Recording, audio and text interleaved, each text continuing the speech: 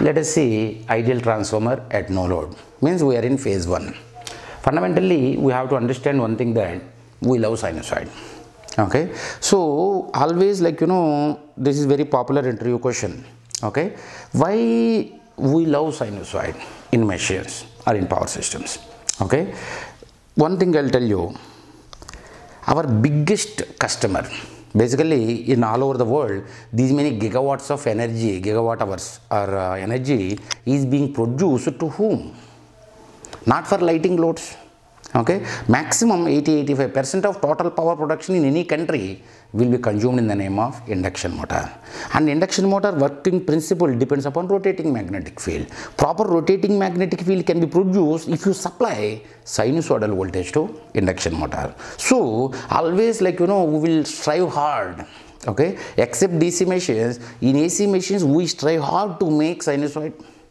Okay, means that alternator, generator or alternator will try to produce AC voltage, will transmit AC voltage. Everywhere we produce, we transmit, we consume AC voltage only, or sinusoidal AC voltage only. Why sinusoid? Because our biggest customer, induction motor, work properly with sinusoid.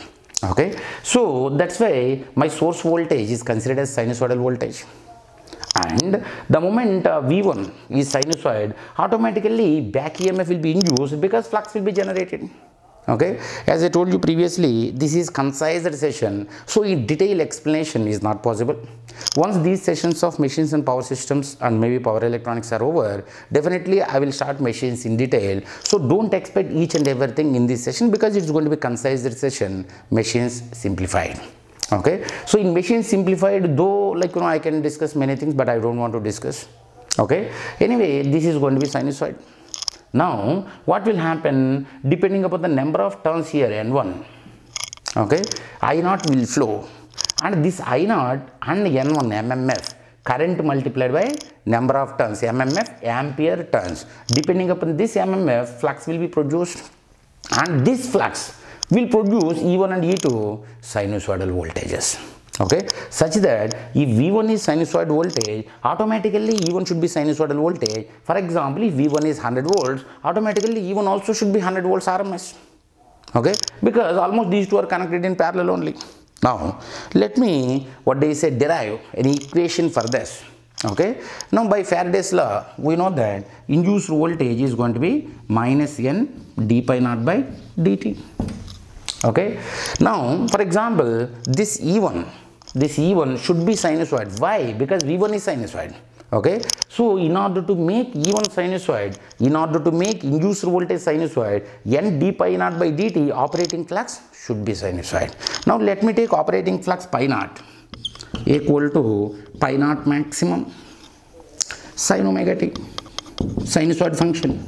Okay, means, for example, if flux is sinusoid here, automatically, if I consider very simple ideal machine in the sense linear. Okay, linear in the sense your network theory. Okay, means non-linearity will be analyzed at later point of time, but not now. Okay, so the moment ideal machine is linear, I is directly proportional to pi. Okay, so my current is going to be I0, is going to be I0 maximum sin omega t. Now, if I keep this particular equation in this, okay, you are going to get induced voltage in primary E1, primary number of turns N1, okay, such that this equation you are going to get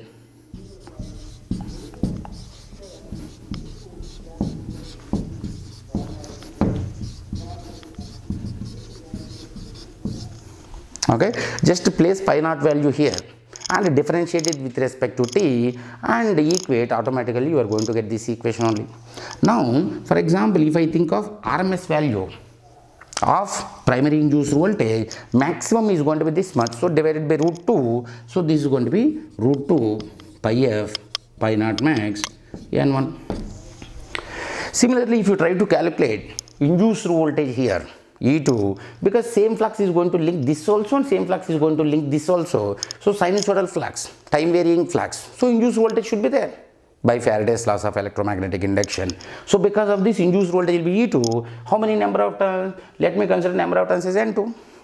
Okay, now if I consider N2 in this particular equation, induced voltage here is going to be E2 and number of turns are N2. Flux in primary and secondary is going to be same because leakage is not considered. Now under that conditions, E2 is going to be, means minus N2 will come, d pi naught by dt will come same, pi naught will be same and number of turns N1 should be replaced with N2.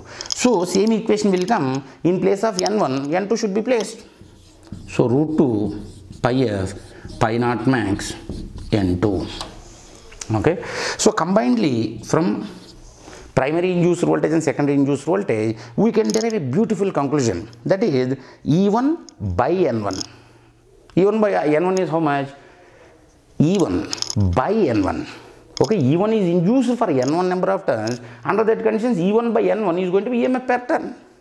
Now, EMF per turn in primary and EMF per turn in secondary is going to be same. So, E1 by N1, EMF per turn in primary equal to EMF per turn in secondary equal to EMF per turn in primary, EMF per turn in secondary equal to root 2 pi f pi naught max. Now this equation has to be remembered.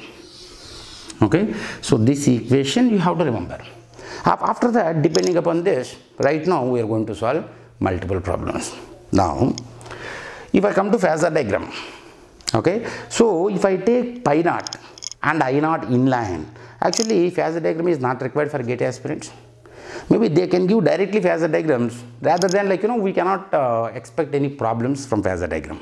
Now for example, if I think of pi naught and I naught inline, my induced voltage is going to be, if pi naught is sin omega t, E1 is going to be sin omega t minus pi by 2.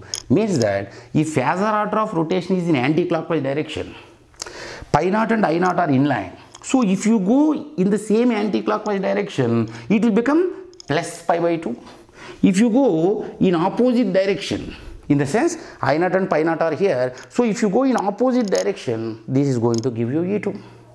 Now by Lenz's law, okay, so if you see Lenz's law, what is Lenz's law? Anything created should oppose cause of its creation.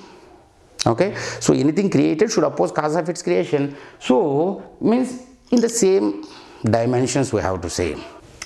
Now, means that voltage, if induced is the voltage, it has to oppose voltage because same dimensions. If flux is induced, it has to oppose its parent in terms of flux only, Webers only. Okay, if current has to oppose current only. In the same way, for example, if you think of E1 is the induced voltage, this induced voltage is coming into the picture. Why this E1 is coming into the picture? Because of pi naught, flux variation. Now, can E1 oppose pi naught? No. Actually, E1 is induced because of pi naught. As per Lenz's law, induced thing should oppose cause of its creation, but by the same dimension. So voltage should oppose voltage only. So E1 is created because of pi naught, but pi naught cannot oppose E1 because it is in Webers, that is in volts. And pi naught is created because of I naught. Again, opposition is not possible. So I naught is created because of V1. So E1 should oppose V1 is the point. Okay, that's why we can say that V1 equal to minus E1. Okay, under that conditions, if E1 is here, okay, E2 is going to be here. Okay, so for example, E1 and E2 are in line because E1 means this equation will be N1, E2 this equation will be N2. Under that condition, it will be minus pi by 2 only. So E1 will come here, minus E1 will come in opposite direction 180 degrees, such that minus E1 is going to be equal to V1. So this is going to be the Phasor diagram, I can say, at no load. Now about this Phasor diagram, E1 and E2 are inline. I will discuss in loaded condition, coming session.